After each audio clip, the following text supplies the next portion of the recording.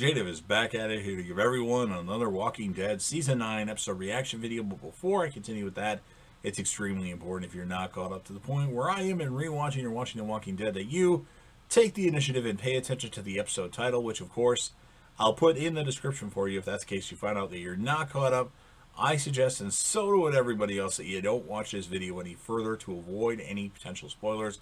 This is going to be The Walking Dead Season 9, Episode number 9. Title of this episode is called Adaptation.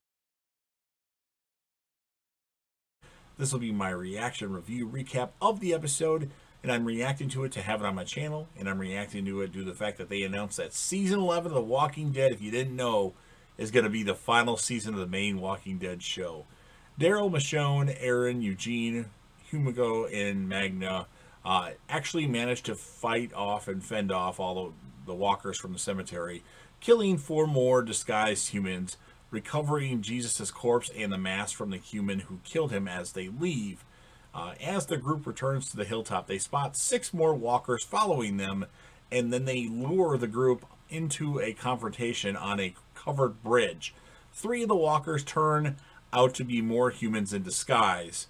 Daryl and Michonne kill 2, while the third, a young girl, surrenders and is taken prisoner back to the hilltop. Now, before they can arrive, Tara, Alden, and others plan out search parties to look for their friends. Luke actually asks if he can help, since the rest of Magna's group is already lending a hand. Alden and Luke do set out to be a search party. And then eventually, Michonne's group does return to the hilltop, and the new threat of humans disguised as walkers is discussed. Now, the girl is locked up and questioned, but she asserts all the others she knew died at the cemetery and the bridge. Eugene is taken to the infirmary to repair his leg. While helping him, Rosita gets sick and rushes outside, followed by Sadiq. And then Rosita tells Sadiq that she thinks she is pregnant with his child, because apparently they were fooling around at one point in time.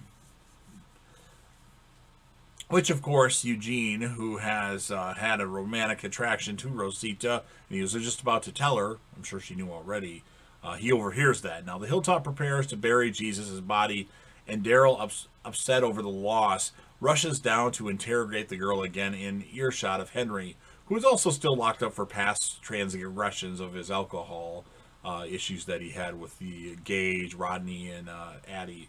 And then Daryl finds that the girl's mother may still be out there leading walkers against the various communities. After Daryl leaves, the girl introduces herself as Lydia, straight out of the comic books, to Henry, and the two start to get to know each other. Daryl overhears this conversation. I don't know if that was by design or what. Maybe he set Henry up. And then at Alexandria, Negan finds the community nearby empty and gathers some supplies, including a compass he takes from Judith's room. As he's about to climb the walls of Alexandria to leave, Judith appears, threatening to shoot him. Negan pleads to let him go, but she warns him that there is nothing outside the walls for him. However, Judith does allow him to flee, letting him keep the compass if he ever loses his way, warning that she will shoot him if she sees him again. Negan retraces his steps back to the sanctuary, briefly passing the clearing where he had killed Glenn and Abraham. That's a touching moment. Sad for us. Sick after getting some drinking river water, and returns to the sanctuary, which is now completely abandoned. Nobody's there except for walkers. The courtyard is overgrown with weeds, while the main room has various pieces of furniture scattered around and pools of standing water. Negan attempts to live alone in the sanctuary for a short time, but does realize that there is no longer anything there for him. After that, they're putting down a small group of walkers. Then he puts down Richie, a turned former savior that he had remained on the savior grounds, and then abandons the sanctuary for good, leaving on a motorcycle back to Alexandria, of all places. He could have just went out on his own somewhere else, but he wanted to go back to Alexandria. And then on the road back to Alexandria, Negan finds Judith waiting for him. She shoots at him, and then Negan picks himself up and admits to Judith that she was right, and he plans to willingly return to Alexandria and his cell, and he no longer wants knows what to do with himself. So he's kind of like at a loss. He doesn't know what to do next, and just wants to go back to Alexandria of all random places, which is kind of surprising because he's a prisoner at Alexandria at the moment. And then Alden and Luke discuss putting on a show for the upcoming fair when Luke finds arrows from Humiko's embedded in the trees. Now they follow the arrows, knowing that a herd of walkers is nearby and keep their distance. However, the arrows draw them directly into a dense part of the forest where humans in walker masks surround them.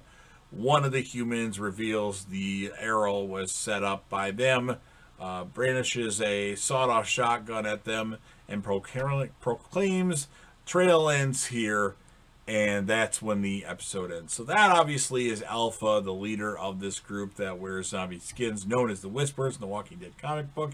And Alpha is Lydia, the person that's in the cell at the hilltop.